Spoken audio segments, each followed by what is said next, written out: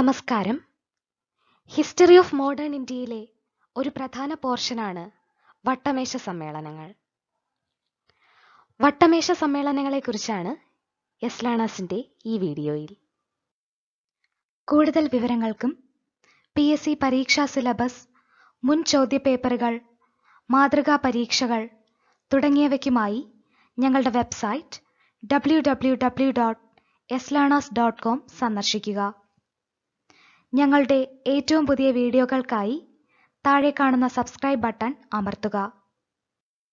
Simon കമ്മീഷന്റെ പരാജയത്തെ തുടർന്ന് ഇന്ത്യയിലെ ഭരണപരിഷ്കാരങ്ങളെക്കുറിച്ച് ചർച്ച ചെയ്യാൻ ലണ്ടനിൽ വിളിച്ചു ചേർത്ത സമ്മേളനങ്ങളാണ് വട്ടമേശ സമ്മേളനങ്ങൾ. ജോർജ് അഞ്ചാമൻ രാജാവ് ഇംഗ്ലണ്ട് ഭരിച്ചിരുന്ന കാലത്ത് 1930, 31, 32 എന്നീ വർഷങ്ങളിൽ ബ്രിട്ടീഷ് പ്രധാനമന്ത്രിയായിരുന്ന റാംസെ മക്ഡൊണാൾഡ് ആണ് വട്ടമേശ സമ്മേളനങ്ങൾ വിളിച്ചുകൂട്ടിയത്. 1929 ലാഹോർ സമ്മേളനത്തിൽ വച്ച് വട്ടമേശ സമ്മേളനത്തിൽ പങ്കെടുക്കാൻ INC തീരുമാനിച്ചു. 1929 ലാഹോർ സമ്മേളനത്തിന്റെ അധ്യക്ഷൻ ജവഹർലാൽ നെഹ്റു ആയിരുന്നു. ഒന്നാം വട്ടമേശ സമ്മേളനം നടന്ന സമയത്ത് ഇർവിൻ പ്രഭു ആയിരുന്നു ഇന്ത്യയിലെ വൈസ്രോയി. 2ഉം 3ഉം വട്ടമേശ സമ്മേളനങ്ങൾ നടന്ന സമയത്ത് വെല്ലിംഗ്ടൺ പ്രഭു ആയിരുന്നു ഇന്ത്യയിലെ വൈസ്രോയി. 1919 മൊണ്ടേഗു ചെംസ്ഫോർഡ് ഭരണപരിഷ്കാരങ്ങളെക്കുറിച്ച് അന്വേഷിക്കാൻ നിയോഗിക്കപ്പെട്ട കമ്മിറ്റിയാണ് Simon commission. Statutory commission, white commission എന്നിങ്ങനെ സൈമൺ കമ്മീഷൻ അറിയപ്പെട്ടു. 1927 രൂപീകൃതമായ സൈമൺ കമ്മീഷൻ 1928 ഫെബ്രുവരി 3 ഇന്ത്യയിലെത്തി. സൈമൺ കമ്മീഷൻ ഇന്ത്യ സന്ദർശിച്ചപ്പോൾ ഇർവിൻ പ്രഭു ആയിരുന്നു ഇന്ത്യയിലെ വൈസ്രോയി.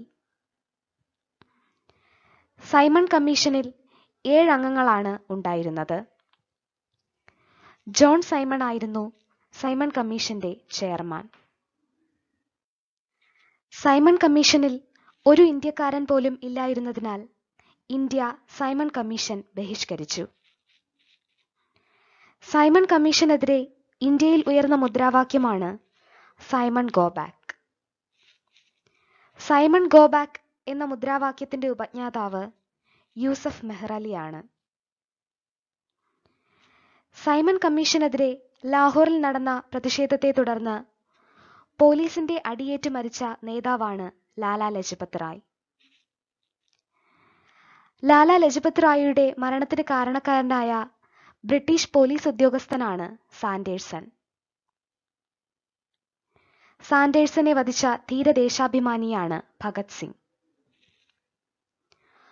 1929 മാർച്ച് 3 സൈമൺ കമ്മീഷൻ ഇന്ത്യയിൽ നിന്നും തിരിച്ചുപോയി. 1930 സൈമൺ കമ്മീഷൻ റിപ്പോർട്ട് സമർപ്പിച്ചു. 1930 നവംബർ 12 മുതൽ 1931 ജനുവരി 19 വരെയാണ് ഒന്നാം വട്ടമേശ സമ്മേളനം നടന്നത്. ഒന്നാം വട്ടമേശ സമ്മേളനത്തിൽ 73 പേർ പങ്കെടുത്തു. ഒന്നാം വട്ടമേശ സമ്മേളനത്തിൽ പങ്കെടുത്ത പ്രമുഖ രാഷ്ട്രീയ പാർട്ടിയാണ് ലേബർ പാർട്ടി. ഒന്നാം വട്ടമേശ സമ്മേളനത്തിൽ INC പങ്കെടുത്തില്ല. ഒന്നാം വട്ടമേശ സമ്മേളനത്തിന്റെ അധ്യക്ഷൻ റാംസെ മക്ഡൊണാൾഡ് ആയിരുന്നു. ഒന്നാം വട്ടമേശ സമ്മേളനത്തിൽ പങ്കെടുത്ത പ്രമുഖർ Muhammad Ali Jinnah, Muhammad Shafi, Sardar KM Panicker, sir CP Ramaswamy Iyer എന്നിവരായിരുന്നു. 1931 സെപ്റ്റംബർ 7 മുതൽ 1931 ഡിസംബർ 2 വരെയാണ് രണ്ടാം വട്ടമേശ സമ്മേളനം നടന്നത്. രണ്ടാം വട്ടമേശ സമ്മേളനത്തിൽ 86 പേർ പങ്കെടുത്തു. രണ്ടാം വട്ടമേശ സമ്മേളനത്തിൽ INCയെ പ്രതിനിധീകരിച്ച് പങ്കെടുത്തത് ഗാന്ധിജിയാണ്. ഗാന്ധിജിയുടെ ഉപദേഷ്ടാവായിരുന്നത് മദൻ മോഹൻ മാളവ്യയാണ്. രണ്ടാം വട്ടമേശ സമ്മേളനത്തിൽ വനിതകളെ പ്രതിനിധീകരിച്ച് പങ്കെടുത്തത് സരോജിനി നായിഡു ആണ്. രണ്ടാം വട്ടമേശ സമ്മേളനത്തിൽ വച്ച് വിൻസ്റ്റൺ ചർച്ചിൽ ഗാന്ധിജിയെ അർദ്ധനഗ്നനായ ഫക്കീർ എന്ന് വിശേഷിപ്പിച്ചു. ഇന്ത്യക്ക് പുത്രികാ രാജ്യ പദവി ഉടൻ നൽകണമെന്ന ഗാന്ധിജിയുടെ ആവശ്യം നിരാകരിക്കപ്പെട്ടതോടെ രണ്ടാം വട്ടമേശ സമ്മേളനം പരാജയപ്പെട്ടു. രണ്ടാം വട്ടമേശ സമ്മേളനത്തിൽ ഗാന്ധിജി പങ്കെടുക്കാൻ കാരണമായ കരാറാണ് ഗാന്ധി ഇർവിൻ ഉടമ്പടി.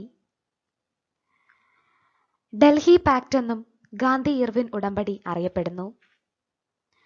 1931 മാർച്ച് 5-നാണ് ഗാന്ധി ഇർവിൻ ഉടമ്പടി ഒപ്പുവെച്ചത്.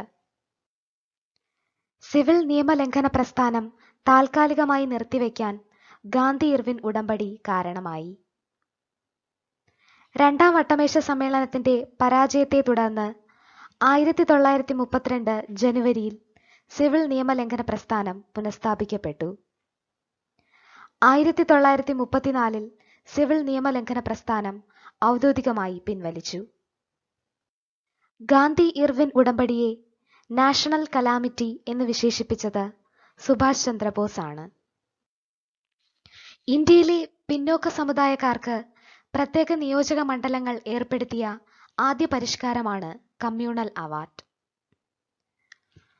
1932 ഓഗസ്റ്റ് 16-ന് ബ്രിട്ടീഷ് പ്രധാനമന്ത്രിയായിരുന്ന റാംസെ മക്ഡൊണാൾഡ് ആണ് കമ്മ്യൂണൽ അവാർഡ് പ്രഖ്യാപിച്ചത്.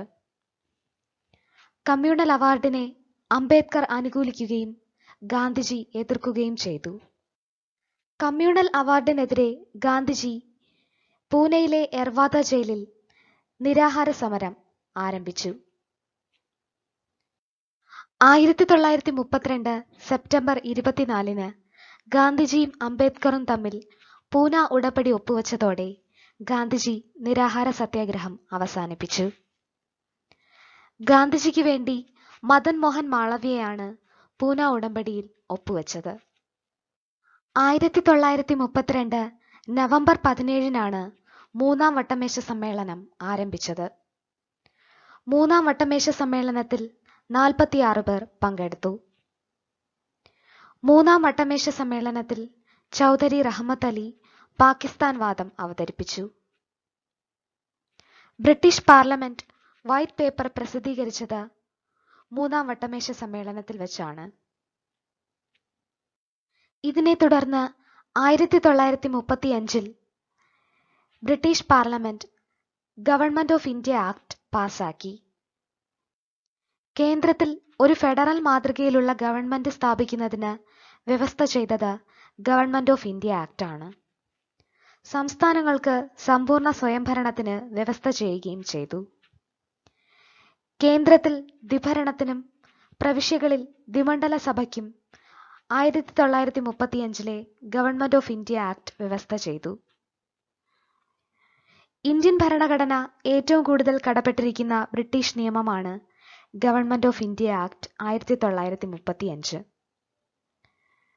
Reserve bank of India, public service commission, federal കോടതി എന്നിവ സ്ഥാപിക്കുന്നതിനും ഗവൺമെന്റ് ഓഫ് ഇന്ത്യ ആക്ട് വ്യവസ്ഥ ചെയ്തു. ബർമയെ ഇന്ത്യയിൽ നിന്നും വേർപെടുത്തിയത് 1935 ഗവൺമെന്റ് ഓഫ് ഇന്ത്യ ആക്ട് അനുസരിച്ചാണ്.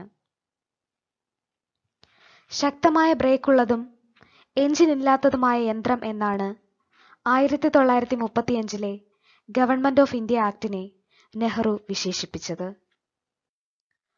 3 വട്ടമേശ സമ്മേളനങ്ങളിലും പങ്കെടുത്ത ഇന്ത്യക്കാരാണ് doctor BR Ambedkar, Tej Bahadur Sapru, MR ജയാകർ, Begum Jahanara Shanavas എന്നിവർ. 3 വട്ടമേശ സമ്മേളനങ്ങളിലും പങ്കെടുത്ത ഒരേ ഒരു ഇന്ത്യൻ വനിതയാണ് ബീഗം ജഹനാര ഷാനവാസ്. ഈ വീഡിയോ ഇഷ്ടമായെങ്കിൽ ഷെയർ ചെയ്യുക. മറ്റ് PSC പാഠഭാഗങ്ങളുടെ വീഡിയോകൾക്കായി യെസ് ലേണേഴ്സിന്റെ യൂട്യൂബ് ചാനൽ സബ്സ്ക്രൈബ് ചെയ്യുക. Thank you for watching this video.